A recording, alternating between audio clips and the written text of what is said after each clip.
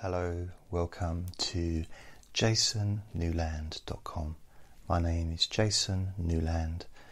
This is relaxation hypnosis for anxiety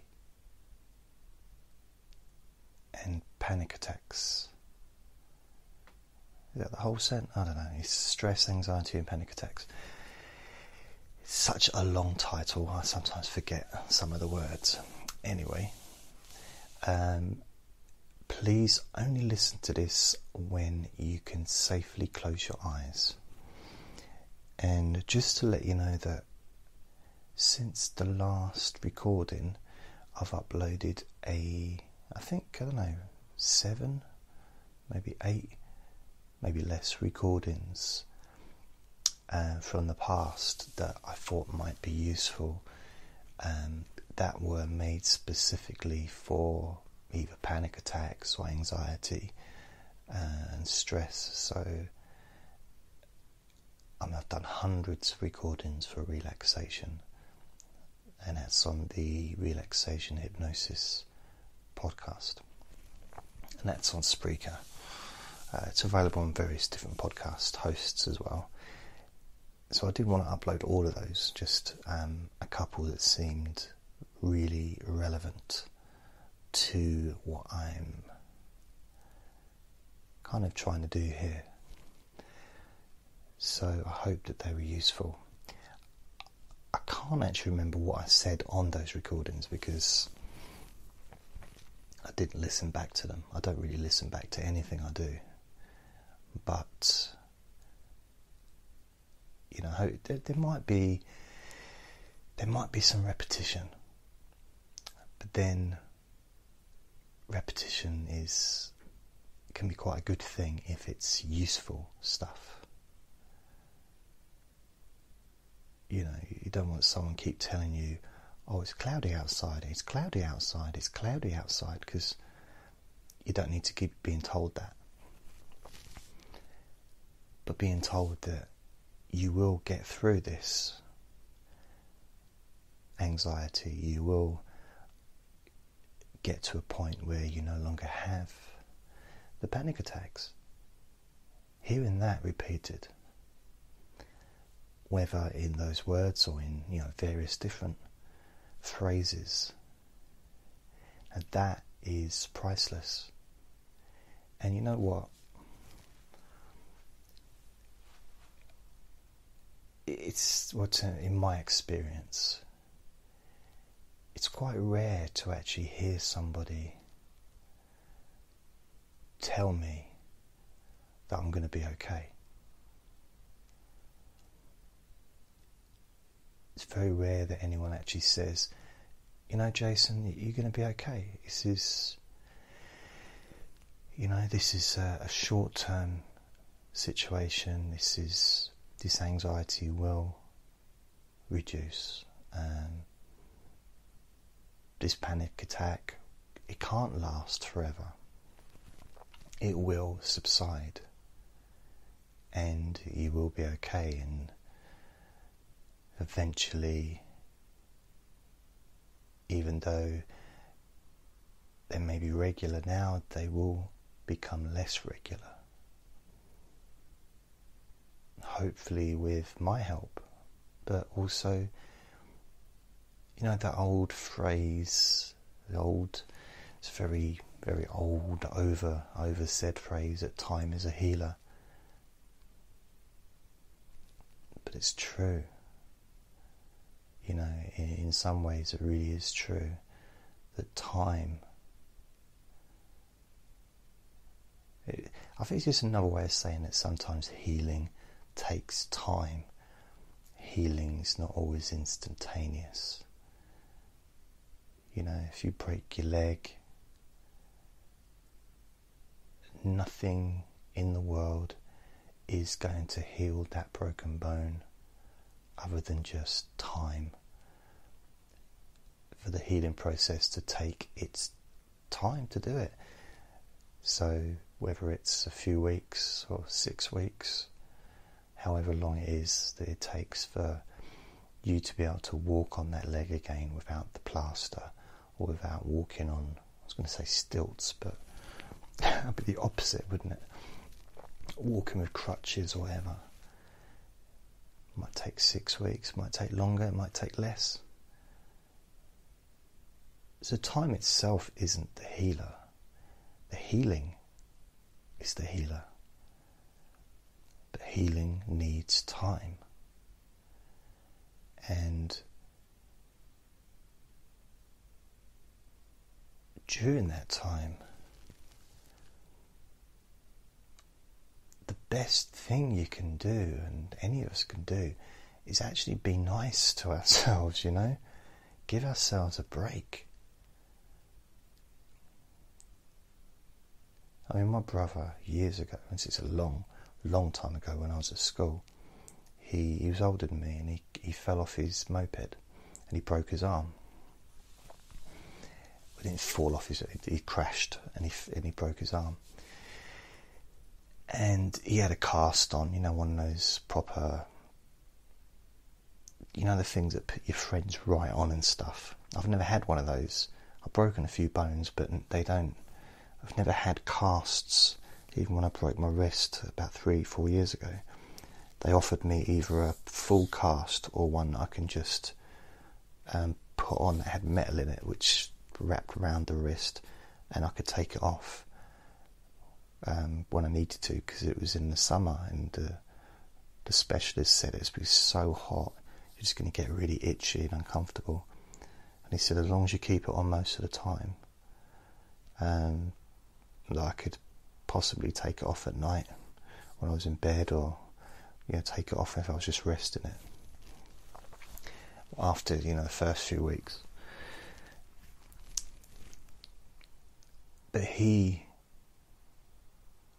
didn't let it heal. He was so determined that it was time for his arm to feel better, because he was so active. He was one of these like super duper physical people that could always won races at school. It's always top of everything he did. He was really competitive and really super fit and strong and everything. And he didn't want this broken arm to hold him back. And at one point, probably 2 weeks into having the arm brace on, maybe less than that, he was trying to prove to my parents that he didn't need it on anymore, and he was doing press-ups. And it just reminds me, it just makes me think, well, not at the time, but at the time I thought, yeah, do more press-ups, have more pain. But that was because, I was a kid. I didn't mind him hurting himself. But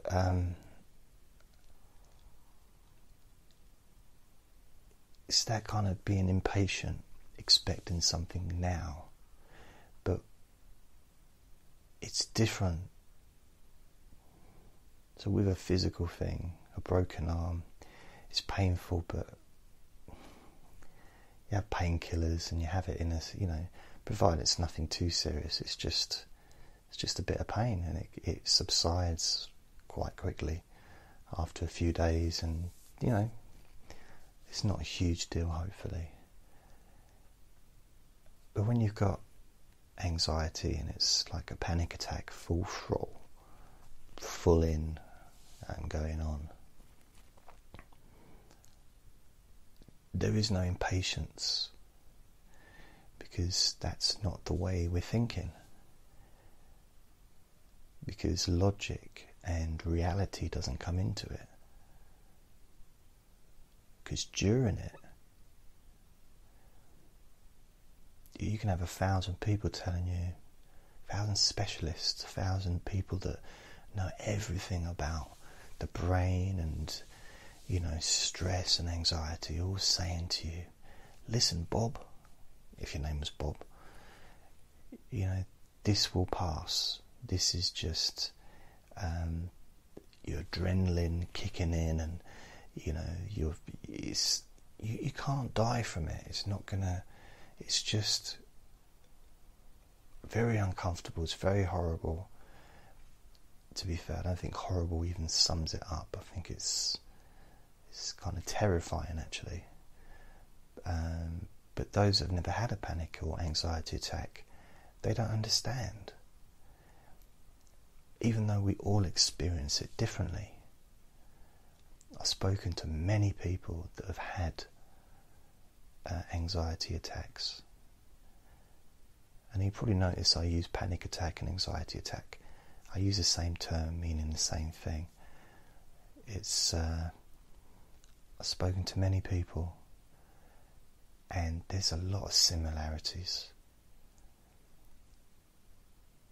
But then there's that level of, some people manage to continue even when they're in the throes somehow. And I managed to do that a few times when at work, when what I perhaps should have done was, at the very least, had a break, gone outside, explained what was going on to my manager, and just took a break or gone home. But then you got that problem of you look fine physically from the outside. It's the same with any kind of mental illness or disorder or health issue, including things like pain as well, chronic pain. People look fine. The only perhaps indication that somebody is suffering is maybe the way that their face is, the expression on their face, the way that someone's talking.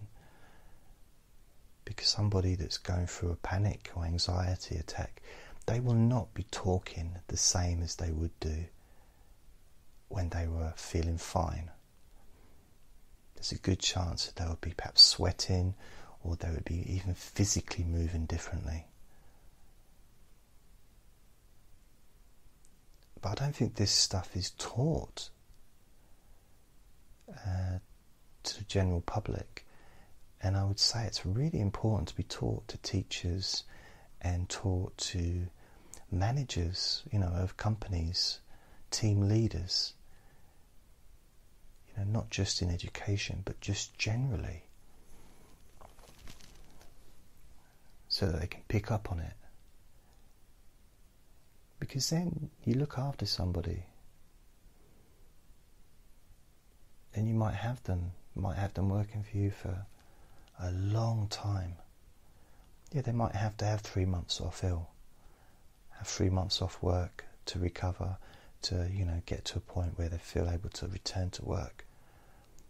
But if that manager, that company is being kind and really caring to the person that's going through that anxiety issues, the stress, whatever's going on for them, you'll feel safe to go back to that place.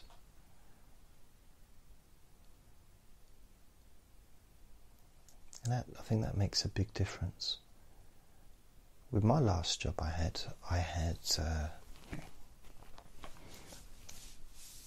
was having anxiety, stress, and was also diagnosed with bipolar.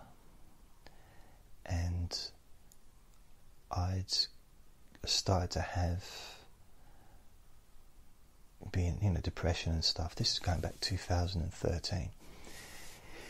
And I'd already been diagnosed with bipolar previous to that in 2011. So what I did is I told my manager, I've been diagnosed, I've got depression, I've been put on antidepressants. But the antidepressants actually made me feel worse for maybe a few weeks.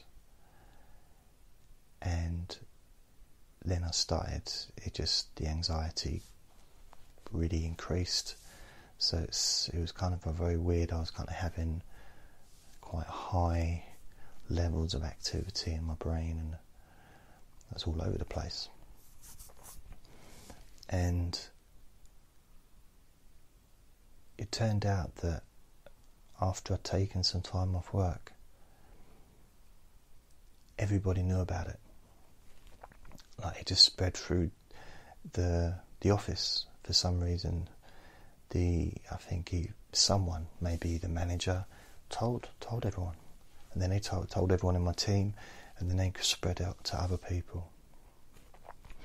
I no longer felt safe to go back to that job. I tried to go back twice,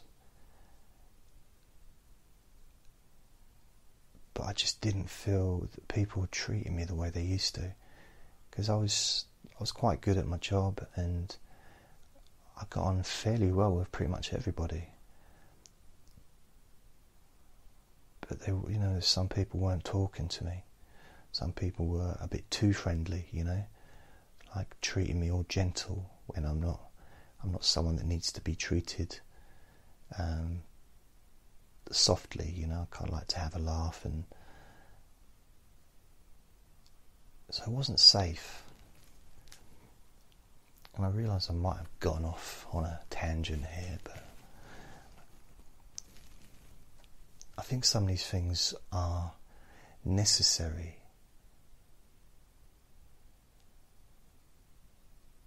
to address, to think about and realise that maybe you've been affected by the way that you've been treated, which hasn't helped you, hasn't, been beneficial to your recovery, and sometimes recovery isn't recovery, it's managing. But I know some medical or mental health experts, for my situation with bipolar, they class it as recovery if you're not in a manic state, or if you're not clinically depressed. If you're not in either of those states, then you're in recovery. See, the word recovery means that you've healed, that you've recovered. Like with a broken leg, you're walking around and it feels fine. That's recovery. But, so the terminology is not, I don't think it's useful, because something like bipolar or schizophrenia or whatever, or this, the list is endless, not just mental illnesses but physical illnesses. There's many, hundreds if not thousands, that are lifelong, like diabetes, for example. So it's about managing.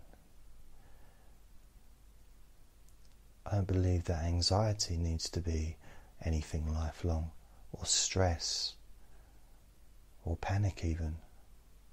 But they can be connected to something else. I know that a lot of people may have anxiety connected to another illness. I mean, this is standard stuff in psychology with psychologists and psychiatrists, that it's a lot of people that have extreme anxiety issues.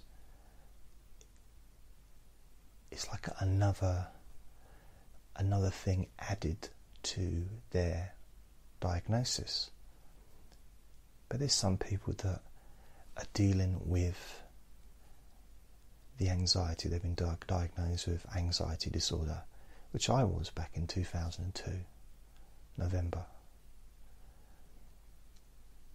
And at that time, that's all I was diagnosed with. And I don't, when I say all, I mean they hadn't discovered any other stuff that I was, well, they hadn't taken any notice of any of the other stuff. But it can be connected to bereavement, it can be connected to PTSD. I was diagnosed with that as well from the doctor. It's like, I got to the point, I go to doctors like, what's he going to give me this time? Honestly, doctors and these like professors, they have all these names and letters after their name. I think we should be allowed to have that. Anyone that's had any kind of mental health issues. So, bipolar could be BPL, and you know, it's a Jason Newland BPL. It's a personality, with emotionally unstable personality disorder, so that could be EUDP or whatever it is. And then anxiety disorder, so AD. You know, we could just have all those letters after our names to make us look like professors.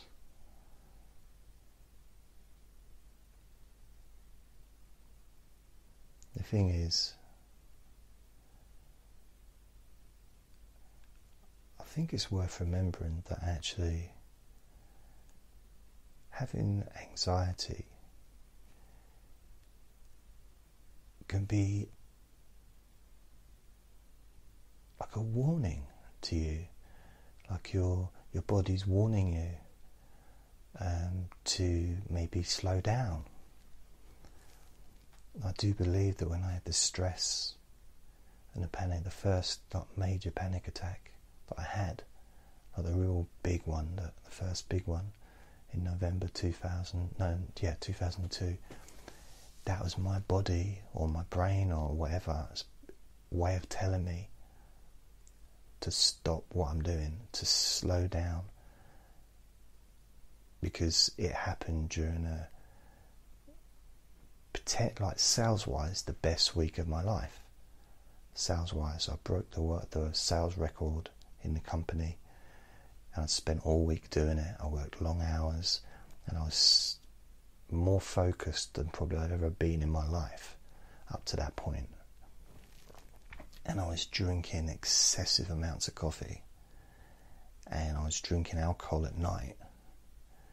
I probably wasn't getting enough sleep, and it felt like something inside my head snapped, something broke. And I don't believe that could have happened just in 1 week. It wasn't just 1 week of that. It built up. Something, I think I just didn't listen to my body. I wasn't taking care of myself. But at the same time, I'm not going to blame myself either, because I don't see any use in blame.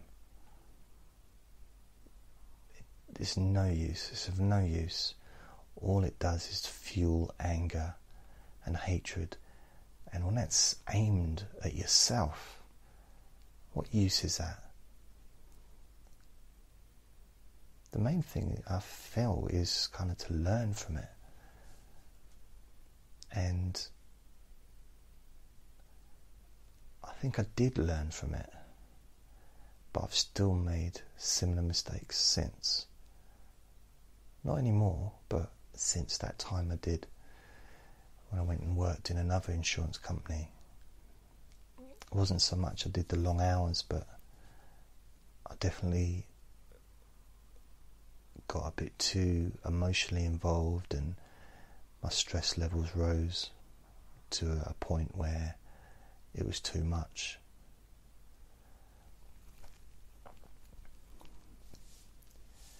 So I suppose, I mean, you could say, what is the point of this conversation and what am I trying to get to? Well, firstly, don't blame yourself for anything when it comes to this stuff, when it comes to illness. You know, if someone's diagnosed with multiple sclerosis, you wouldn't blame yourself, would you? Or if you had a loved one, a child, partner, parents, best friend, so whoever, who was diagnosed with anxiety, or you don't have to be diagnosed with anxiety to know you've got it. That's one of those things that you go to the doctor and, okay, some people wouldn't know they've got it because they've never experienced it before and don't know what it is. But I think these days there's a lot more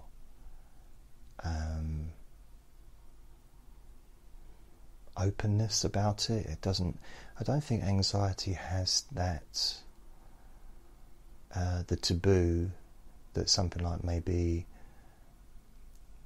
let's say, bipolar would have.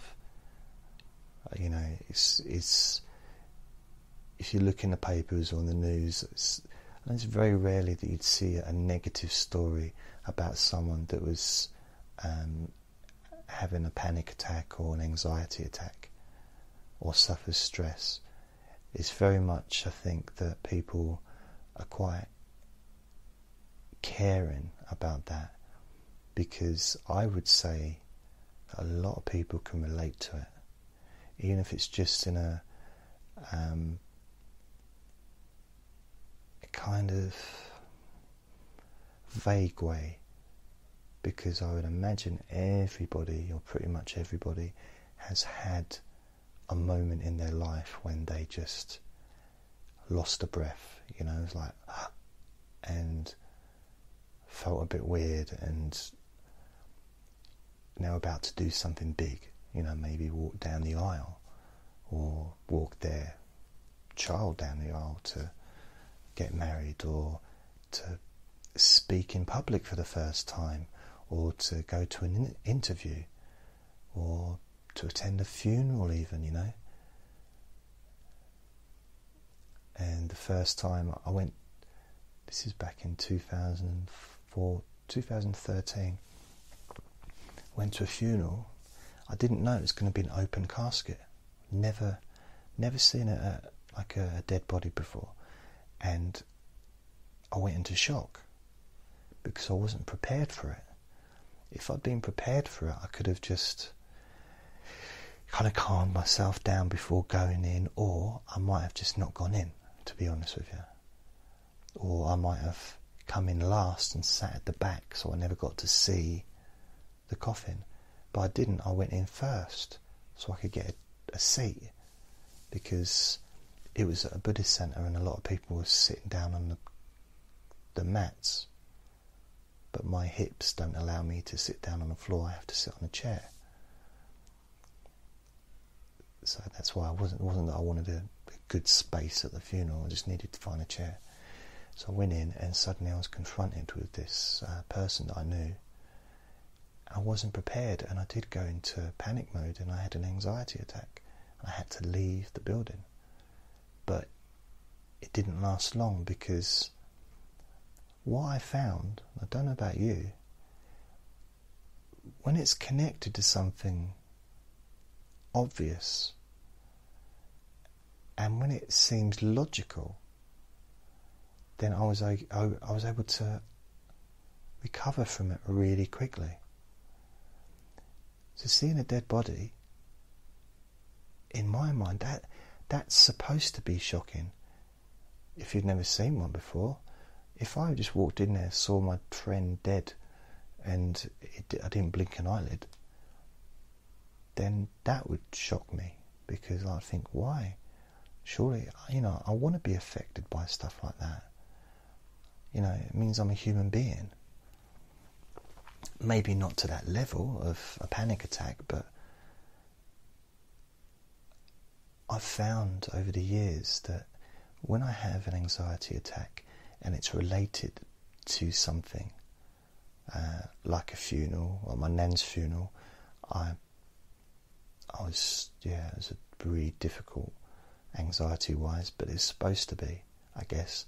I didn't care that I was going through huge anxiety during the funeral, because it was my nan and I loved her dearly, and it seemed I knew what was causing it. But when it happened when I was in a bookshop, like years ago, just looking at a book, now that scared me more, because there was no trigger to it. And I couldn't, therefore, because there was no trigger, it was harder, it felt like it was harder to calm down from.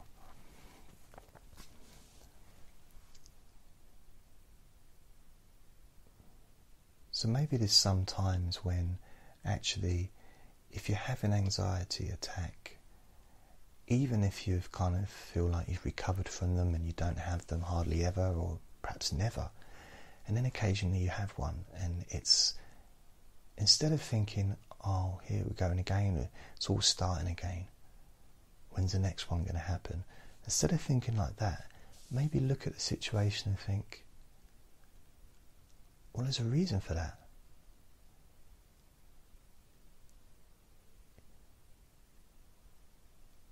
It was a trigger. You were triggered, which means that actually it doesn't mean that anything is returned.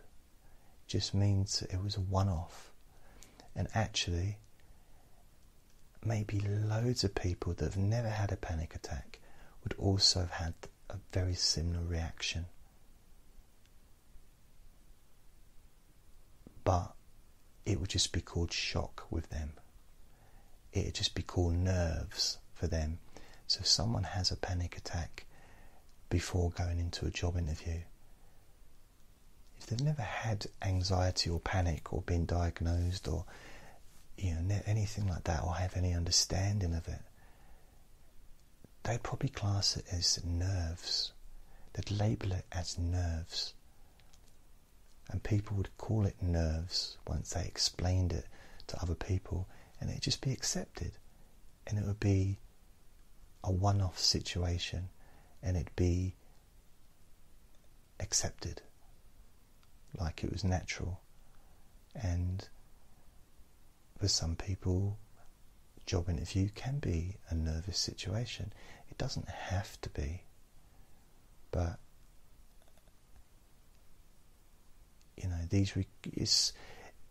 there's ways around that. But I think you get what I'm saying. It's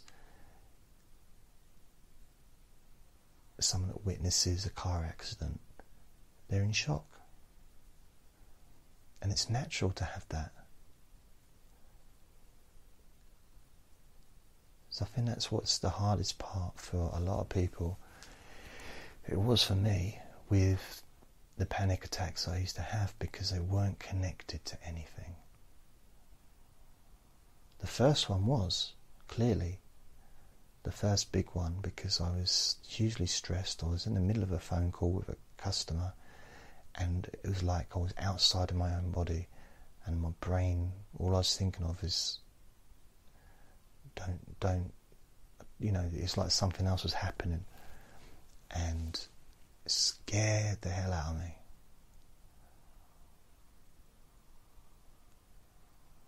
But when it happened at the funerals, it didn't scare me. I wasn't scared. I was uncomfortable. Very uncomfortable. I wasn't scared. I wasn't thinking, oh, what's caused this? Because it was obvious what had caused it, what had been the trigger, rather. So I think it's worth thinking that, even though you will get to a point, or maybe you're already there, or getting to that point where you have less of those feelings that you used to have or used to expect to have change. Because it's worth remembering as well that what we expect is more likely to happen. If we focus, what you look for is what you find more of. It's the same as if you try this for an example. The next time you get in a car as a passenger and you're going on a long journey, just say to yourself, wonder how many yellow cars I'm going to see. And you'll start to expect to see yellow cars, or maybe you'll see one and think, oh, that's one. And you might start off not expecting to see many, and then you'll see another one. And the more you see, the more you'll expect to see, and the more you notice. Then you'll notice cars that have yellow parts on them, maybe one with a yellow bumper or a yellow top, maybe one with yellow alloys, wheels or whatever. And you'll think, wow, I never realised there was this many yellow cars in the world, never mind on the motorway.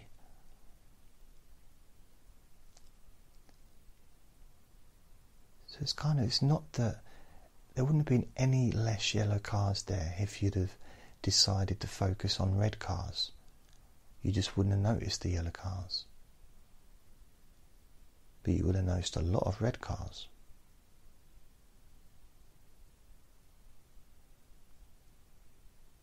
So it's not that what we focus on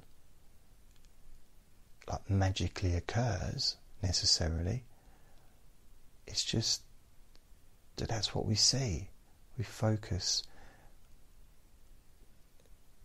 We notice what we focus on. And there was a time when I was constantly focusing on every single movement that my body made. Every time my stomach grumbled, I'd start thinking, oh no, this what's happening there. Even though before that, I wouldn't care. It's just as like now. If my stomach's grumbling, it's grumbling because either I'm hungry or usually it's because I'm hungry. There's not any other reason normally. Or I need to go to the toilet perhaps. So that's worth thinking about. What you focus on. It's not what you focus necessarily, it's what you expect. Because you start to expect those yellow cars and more come along. But even if you didn't expect them, they'd still come along, but you just perhaps wouldn't have noticed because you weren't thinking about it.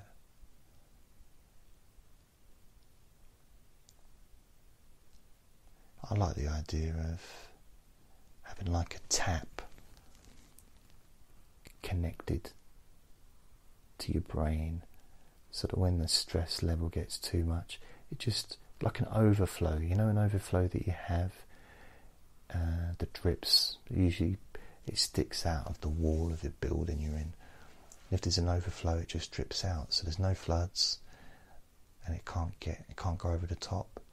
Just like with baths, they've got a gap, haven't they, so near just below the taps, so that if the water gets too high, the water flows out. The same in a sink. There's a hole, you know, underneath the taps, so if it gets above a certain level, it overflows, it flows out. I like the idea of having that built in to our minds. That's the hypnosis part there. Bing, it's now in your head. And kind of just overflows, so you don't have to think about it. It's like a safety valve, maybe.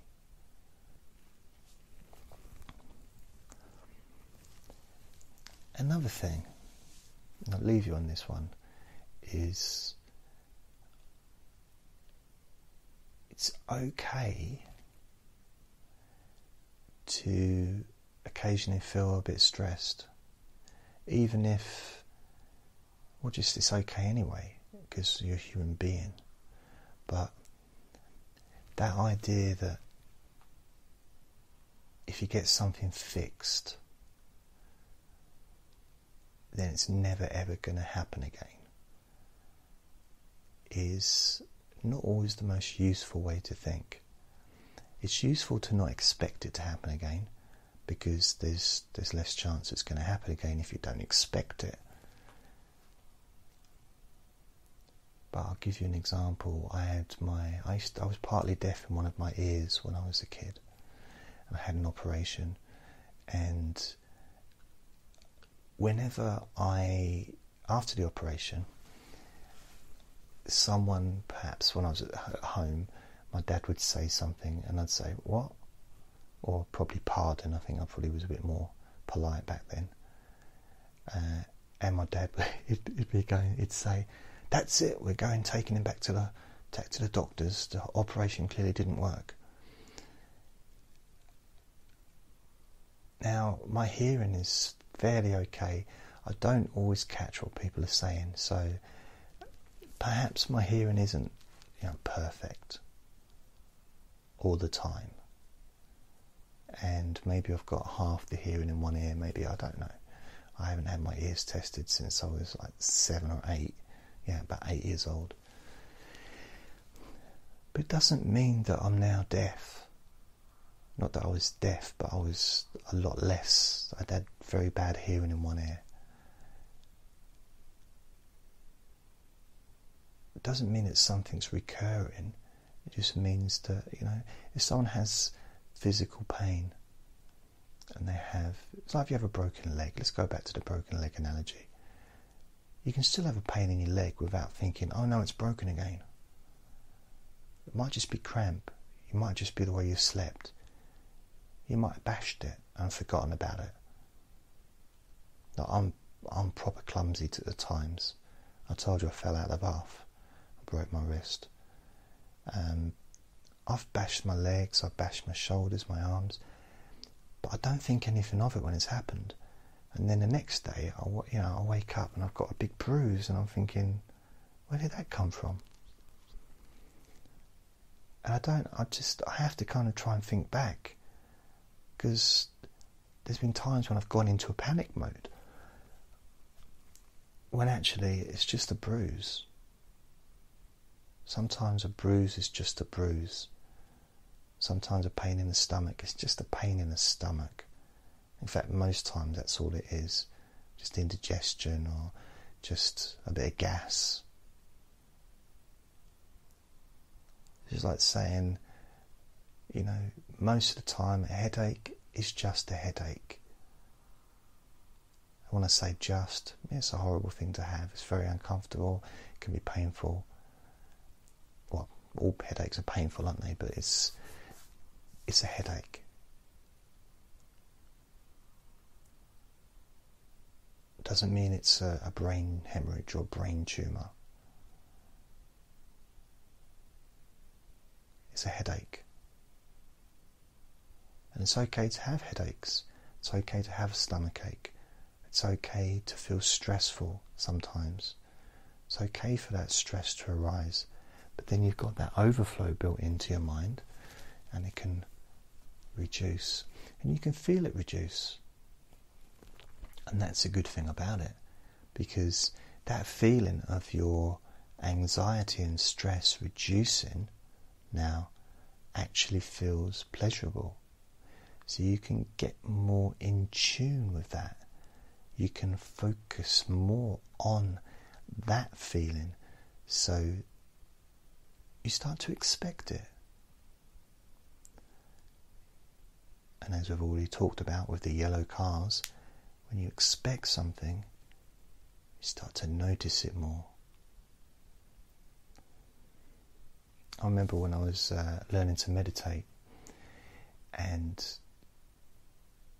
I used to say, and I said to one of the teachers, I said, I keep drifting off.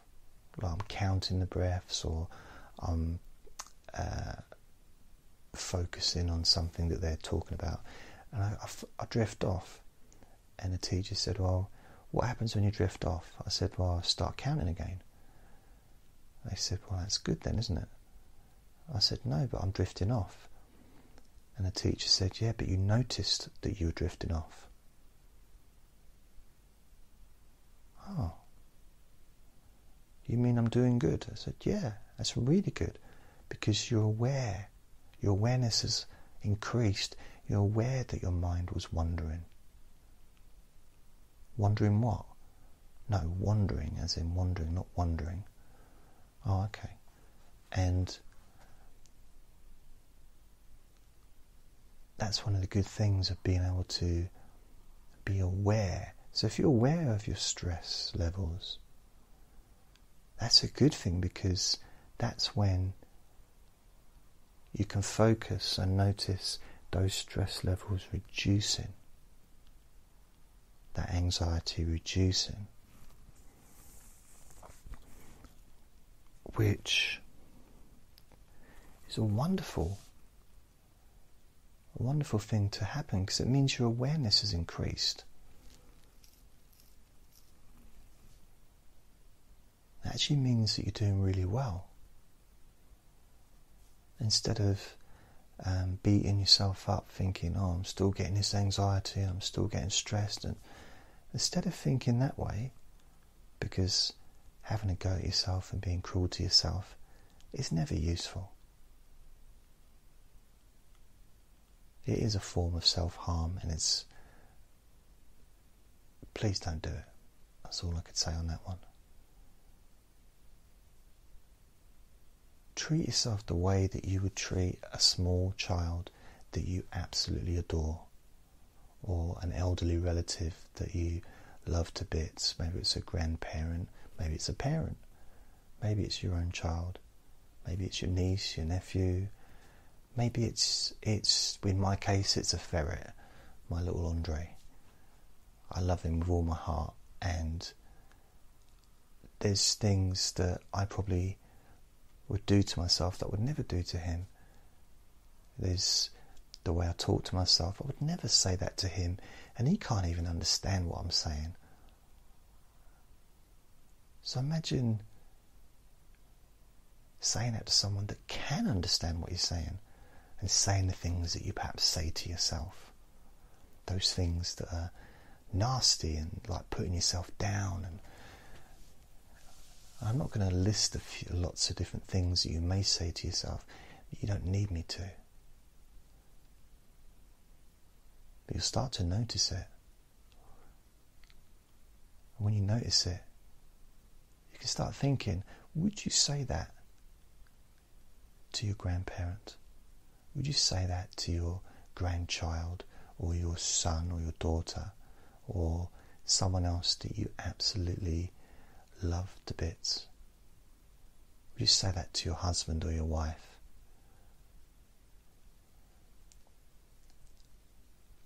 Or if you haven't got anyone that you can think of, sort of in your life maybe, that you can think of as an example of someone you wouldn't say it to, or would you go into a hospital ward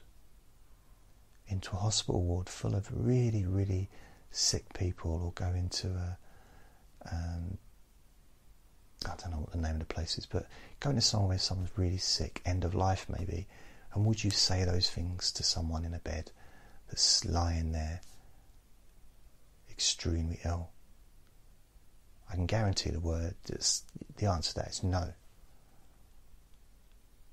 You deserve that same respect. You deserve that same kindness, that same loving.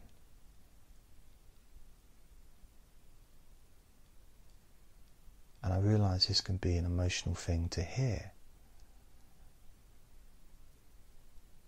because maybe it's been a while since anyone's told you that you deserve that kindness, and you deserve to be kind to yourself. But that is a fact. It's a simple but powerful, and as far as I'm concerned, it is a fact. And nothing that anyone could ever say would change my mind on that.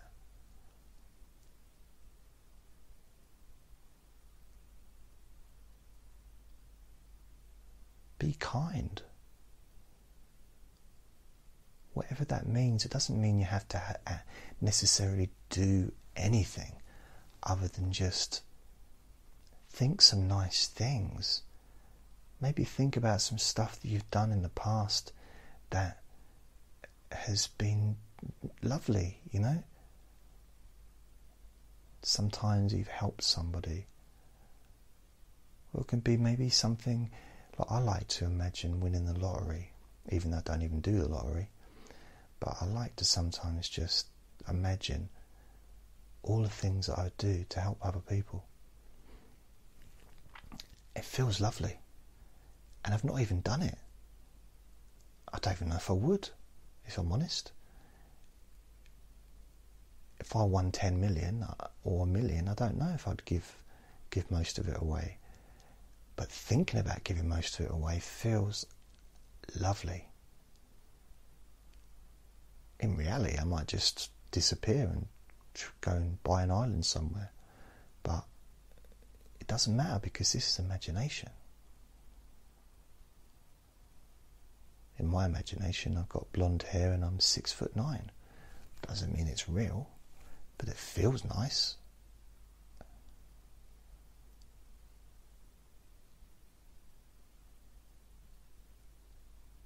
So just maybe imagine something that hasn't happened that's nice. Imagine tomorrow feeling completely relaxed. Whatever you're doing, wherever you are, whoever you're with. Imagine getting to a point where everything is a trigger for you to feel calm and awake and aware, but calm.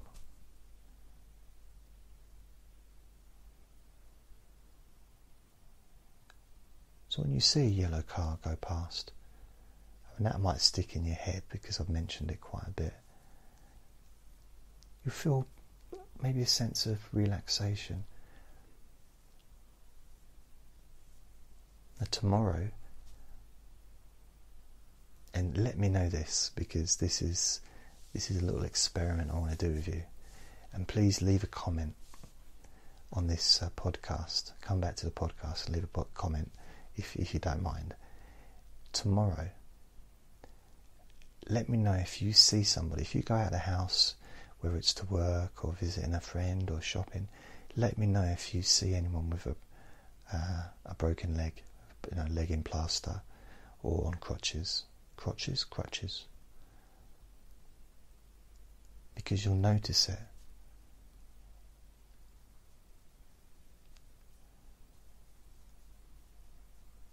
And when you see that person with a broken leg, you'll actually feel relaxed within yourself. And you get a sense of perhaps relief that your legs are okay, maybe.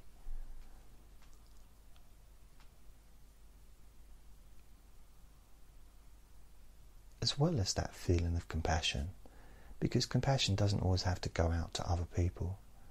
You can have it towards yourself as well. How about sharing that love? Sharing it with yourself.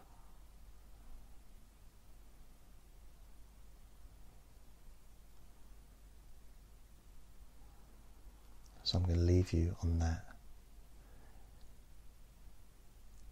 And remember, you've got that overflow now. We've kind of like connected that to your mind, so that's there. And so the stress levels can only go so far, and then they overflow. So you don't have to really be too concerned about that anymore. But just, think about tomorrow. Think about the things that you're going to be doing. You might have it planned, you might not, but maybe you can plan it. Maybe it can be a fantasy. You might not be going out tomorrow, but maybe imagine a fantasy tomorrow. Something that just feels really nice, really relaxing. Because sometimes all you need to do to feel wonderful is just close your eyes.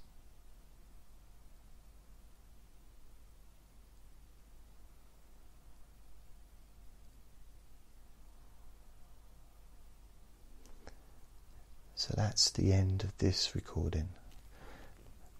It's gone on a lot longer than I expected. I thought it was going to be about half an hour, but it's nearly an hour. So thank you for listening. And as you probably noticed, I can talk forever. So this could have lasted for another 2 hours probably, but I'm going to I'll try not to talk for more than an hour. I think that's enough for anybody to put up with. So thank you very much for listening, and just remember to get in touch with those nice thoughts within you that you have towards yourself. And I will be back very soon with another recording, and until that time, whether it's tomorrow or the day after, just remember that you deserve to be happy. Remember to be kind to yourself. Lots of love. Bye.